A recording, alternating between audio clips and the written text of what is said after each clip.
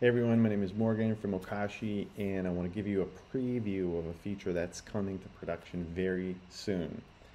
Up to this point, you've been able to deploy your Okashi projects to FutureNet and TestNet, which requires funding your account, and that's been able to happen with the help of this fund button right here. You click it, it goes to FriendBot, it funds the account, and then boom, you have a funded account to deploy contracts with. Mainnet is different. There's no FriendBot. So how do we get that same simplicity that you're used to with Okashi? Well, thanks to the guys at Beans, the wallet app, and their new merchant API and SDK, we've integrated their solution to have another fun button, but this time for Mainnet. You click it, and then that generates a QR code that we can then use a phone to scan. Let me do that right now.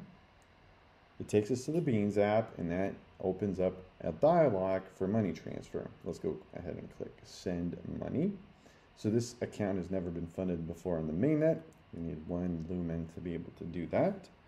And while it's funding the account, it's sending the transaction.